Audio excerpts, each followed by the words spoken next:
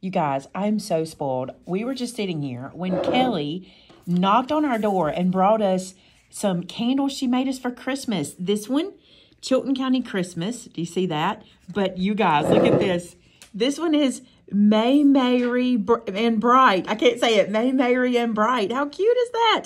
Pink sugar and balsam. It smells divine. We're fixing to light them, but I wanted to show y'all, and I know you want to know. Here's Kelly's information. I don't know. She might can ship these. I really don't know. She just knocked on the door and said, Merry Christmas and left, and look how great. Thanks so much, Kelly. We love them.